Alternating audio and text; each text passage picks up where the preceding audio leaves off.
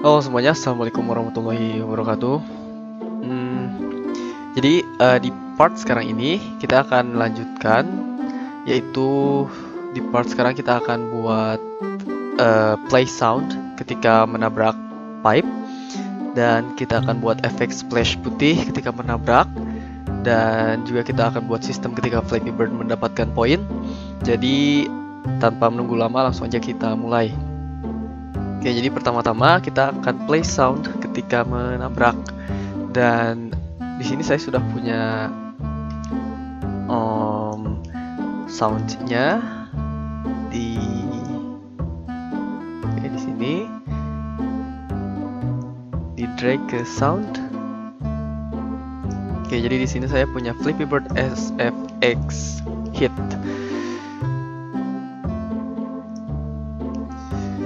Jadi selanjutnya kita akan buka script bird. Oke, double klik untuk membukanya di menu develop, dan kita akan edit.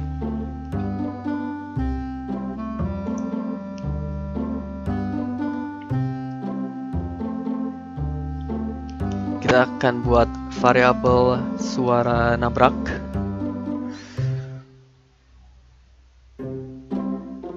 Oke. Jadi di bawah suara loncat kita buat variabel baru, serialize field, audio clip, suara nabrak. Oke, dan di on trigger enter 2 dimensi di sini. Oke, sebelumnya di atasnya saya akan bikin statement, yaitu if game manager.instance.gameover. Jadi kalau misalkan kita udah game over, kita gak mau ngecek ketika si Flappy Bird nabrak gitu, karena ketika kita game over, dia mau nabrak pipa di bawahnya pun gak akan jadi masalah gitu, dia akan tetap tembus sampai ke ground. Jadi kalau misalkan game over, kita mau return. Oke. Dan di sini, jadi di bawah ini kita akan mainkan suara, yaitu suara nabrak. Oke. Ini kalau kita menabrak pipa. Kalau kita langsung menyentuh tanah juga kita mau mainkan suara nabrak kita. Tapi di sini kita cek dulu if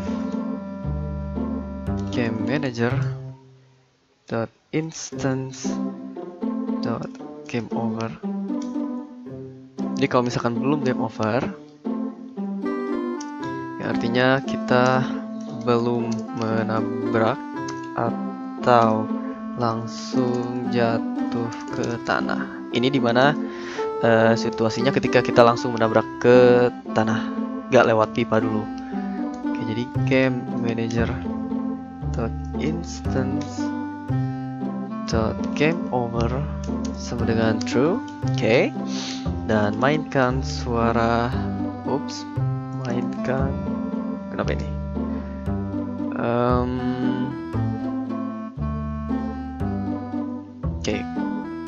Oke. Mainkan suara nabrak. Oke, kita save. Semuanya sudah beres. Ini hapus dulu. Oke, kurang rapi. Oke, save. Balik lagi ke Unity dan buka Flappy Bird. Dan sekarang di bird script kita akan mempunyai variabel baru, yaitu audio clip untuk suara nabrak.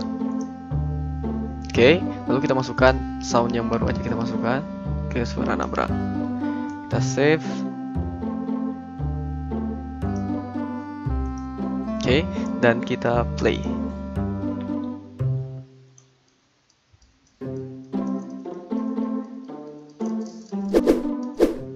Oke, dan kita sudah punya suara nabrak.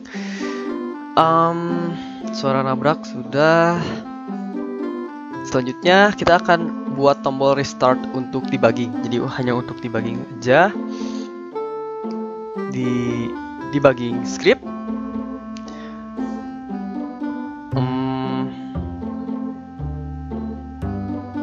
di debugging script, di bawah ini, di bawah velocity ini, kita akan buat statement if input dot get key down key code dot r. Saya di sini memasukkan tombol R untuk melakukan restart, tapi terserah kalian. Jika kalian mau tombol yang lain boleh aja, nggak masalah. Dan di atasnya kita akan using Unity Engine .scene management. Oke, dan di sini scene manager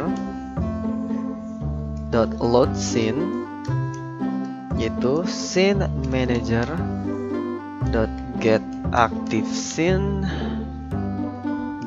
.build index.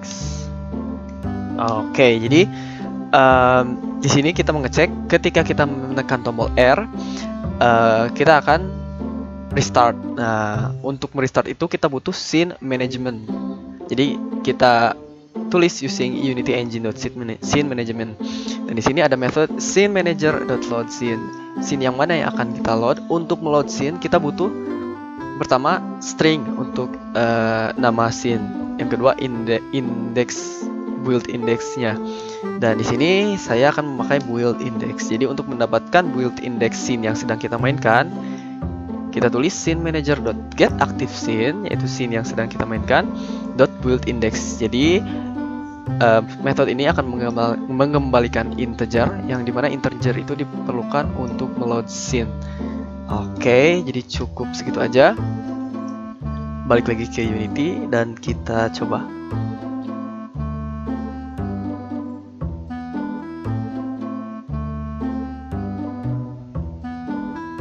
Kita play.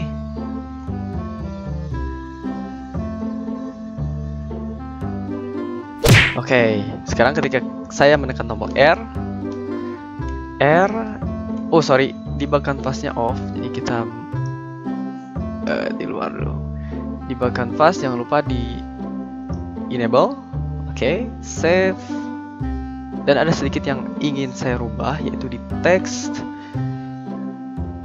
Saya ingin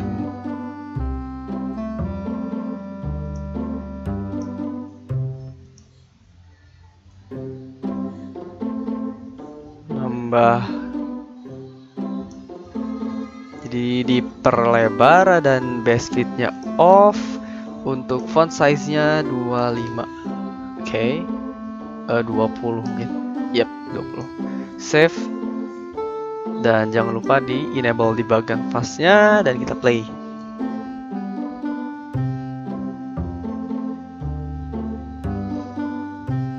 Oke, ketika saya menekan R, maka scene akan restart. R restart. Oke, jadi restart udah bekerja. Selanjutnya kita akan buat efek splash putih ketika menabrak. Oke, pertama-tama kita akan buat game object baru, buat canvas baru, maaf, UI canvas. Oke, dan kita beri nama game canvas. Oke, lalu setelah itu kita create image, klik kanan di game canvas, UI dan image. Oke, lalu kita rename menjadi white splash image. Oke, dan di transform, tekan shift dan alt, lalu pilih yang paling kanan dan paling bawah ini. Oke, jadi semua image-nya menutupi game. Oke, setelah itu uncheck recast target. Oke, setelah itu kita akan buat script baru. Klik kanan di script, create C# script, dan kita akan beri nama splash. Enter. Oke, tunggu Unity compile. Setelah selesai, kita double klik untuk mengeditnya di mono develop.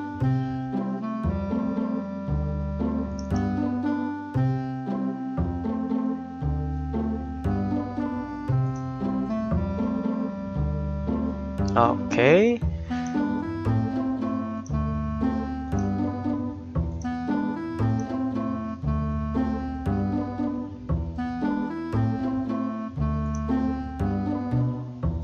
untuk splash script kita akan buat 3 variabel, semuanya serialized field. Yang pertama image. Oke, untuk menggunakan komponen UI kita membutuhkan referensi dari Unity engine.ui. Oke, jadi serialized field image. Oke, kita akan beri nama splash image. Oke, selanjutnya color, yaitu splash color. Dan apa ini? Splash color. Oke, selanjutnya adalah float, yaitu fade out speed. Jadi referensi ini kita butuhkan untuk mengambil referensi warna dari image, karena kita akan membuat efek splash itu dengan cara seperti ini. Misalkan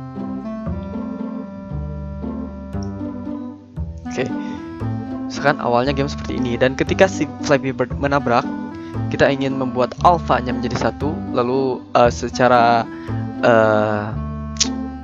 linear berubah ke 0. Oke, jadi tidak langsung 1, 0, tapi dari 0 ke 1 itu langsung, ketika menabrak langsung 1, tapi dari 1 ke 0 itu secara perlahan. Seperti ini. Oke, jadi kita membutuhkan reference image untuk mengakses colornya.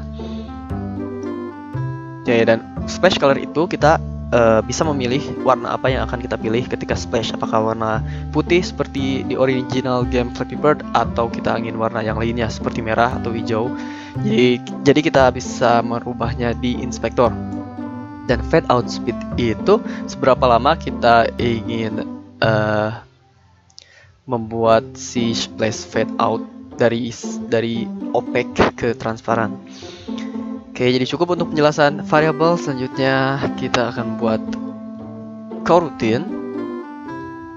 Jadi IE numerator kita beri nama I splash it. Jadi splash it. Oke.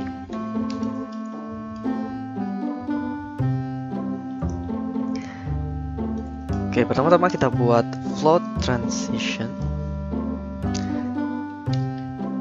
Kita initialize 0f. Dan kita buat while loop. The while transition kurang dari 1f.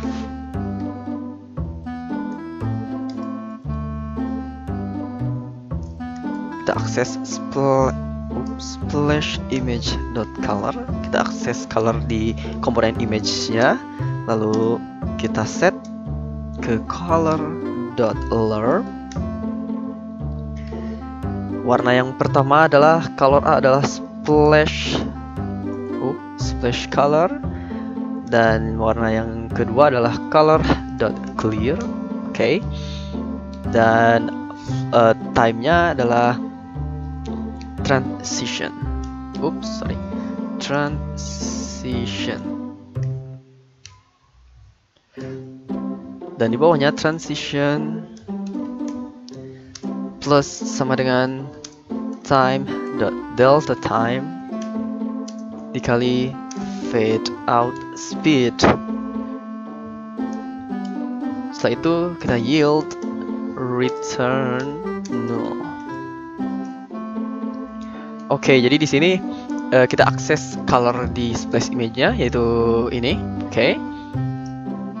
Dan kita set colornya. Color.loop itu jadi kita memasukkan 2 warna di sini, yaitu warna yang akan kita pilih dan warna blank, warna transparan. Dan transition itu ketika 0, maka warna yang akan diambil adalah splash color. Ketika 0,5 adalah warna di antara 2 ini, dan ketika 1 warna yang akan diambil adalah color.clear. Oleh karena itu, setiap frame kita akan menambahkan transition dengan time.delta time kali fade out speed. Jadi ketika transition 0, maka warnanya akan putih, akan opaque. Dan ketika kita tambahkan, warna transition akan menjadi 1 lama-lama, dan akhirnya warnanya akan blank. Oke, dan untuk memanggilnya kita buat method public void splash it, dan di dalamnya simple aja, yaitu kita memanggil coroutine yang baru aja kita buat, yaitu start coroutine I splash it. Oke. Cukup untuk splash. Kita balik lagi ke Unity. Setelah selesai compile, kita akan masukkan splash ke Flappy Bird. Oke, dan kita assign semua variabel yang kita buat. Jadi di Flappy Bird kita masukkan splash, dan untuk splash image kita drag white splash image, dan untuk fade out speed saya akan set ke 1,5, dan splash color saya akan ngikutin game original Flappy Bird, yaitu ke putih, dan alphanya di full kan. Oke, save. Belum selesai, kita harus memanggil si method ini agar si splash screen-nya bekerja. Selanjutnya kita akan buat sistem ketika Flappy Bird, jadi selanjutnya kita akan buat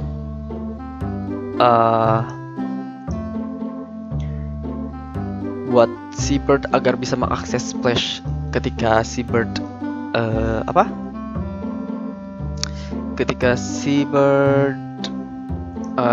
menabrak pipa atau ground. Jadi di bird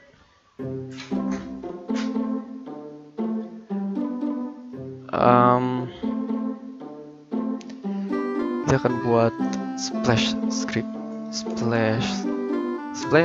Kita akan buat variable splash, dan kita beri nama splash script. Oke. Dan di awake splash script, splash script sama dengan get component splash.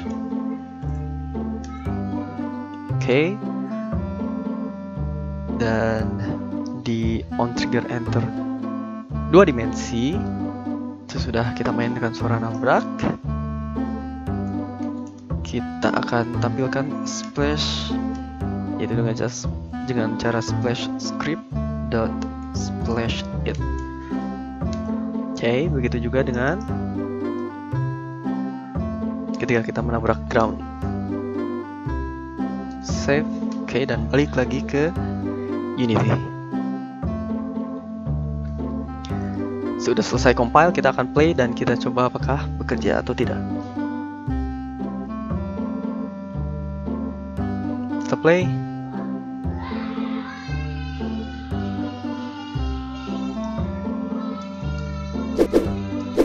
Oke, restart.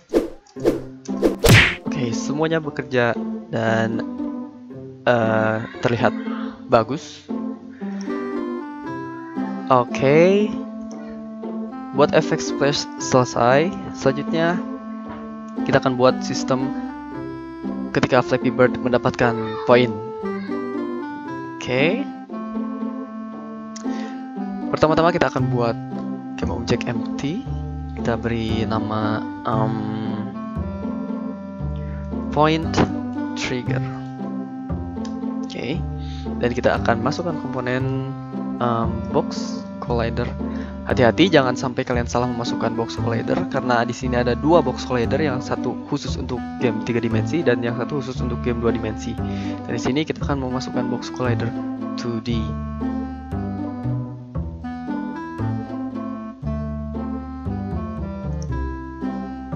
Oke, untuk point trigger kita akan masukkan ke pipe. Jadi di sini point trigger drag ke pipe dan di tengah-tengah. Oke. Untuk transform saya akan set posisi X-nya 0,38, Y-nya -2, Z-nya 0. Oke. Dan untuk box collider 2D jangan lupa set is trigger dan size X-nya 0,5 dan Y-nya 2. Oke, jadi akan seperti ini. Jadi nanti ketika si bird menyentuh ini, maka akan mendapatkan poin. Simple. Dan kita duplikat, Ctrl D, dan kita drag, pindahkan ke pipe 1, pindahkan ke tengah. Dan sama, ini 0,38. Y-nya negatif 2. Dan semuanya sudah selesai. Jangan lupa di save.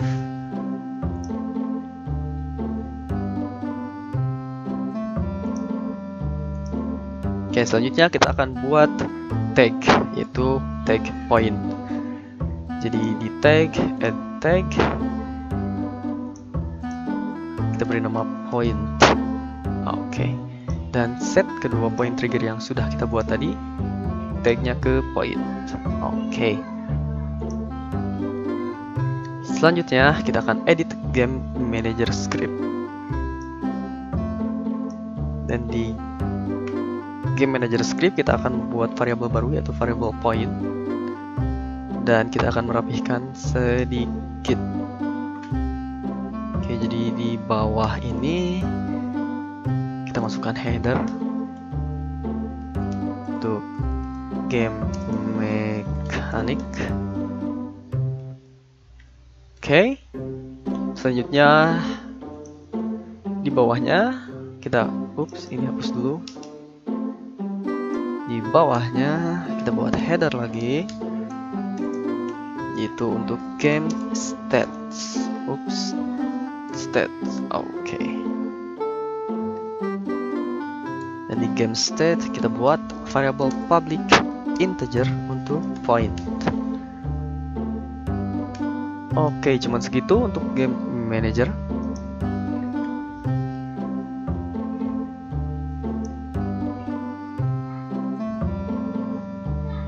Selanjutnya kita akan edit di bird script. Pertama-tama kita akan membuat variable untuk audio clip suara point.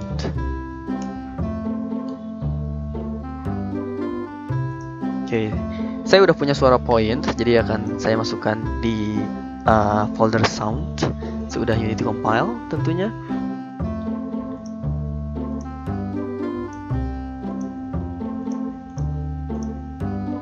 Oke, masukkan sound. Tapi bird sfx point. Oke.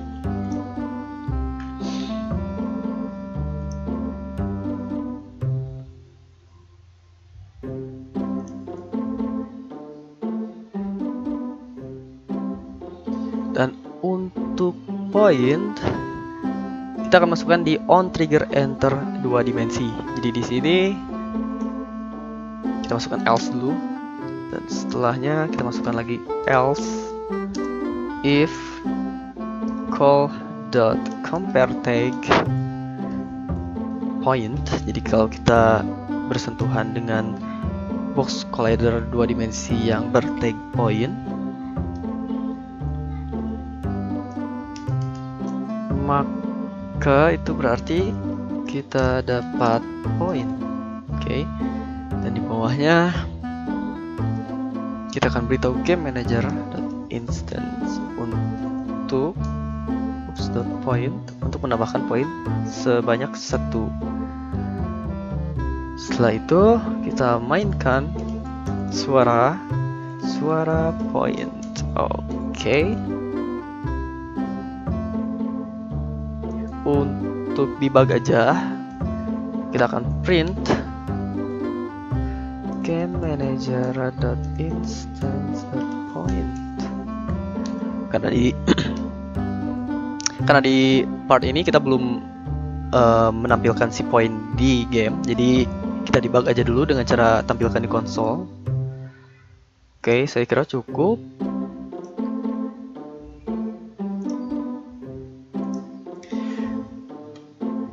Kita masukkan suara point sudah Unity compile tentunya.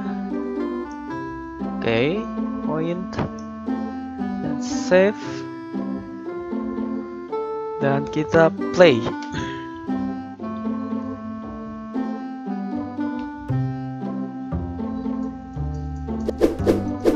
Oops. Oops. Oops.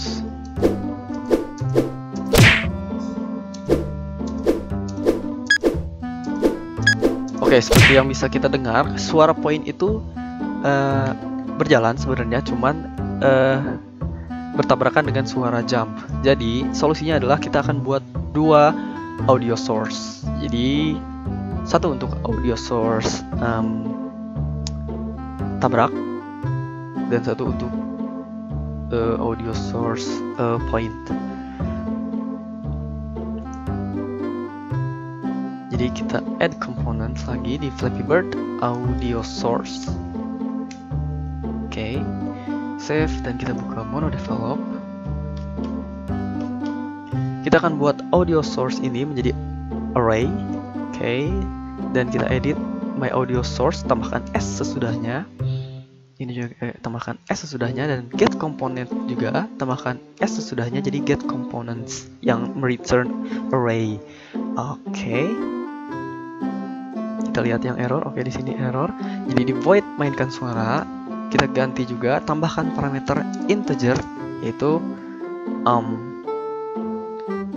audio source ID.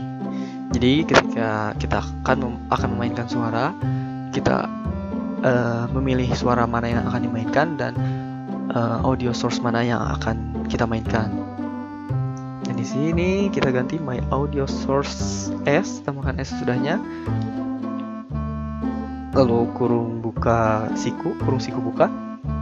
Kita masukkan audio source ID, kurung tutup, dan kita copy paste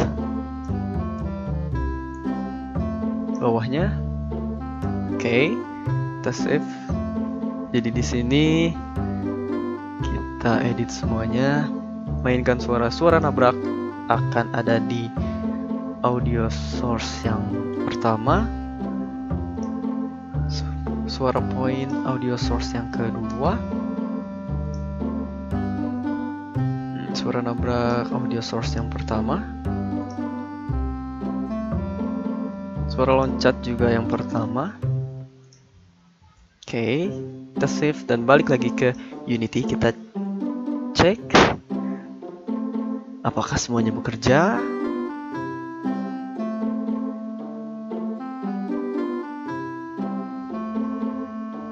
Oke, kita play.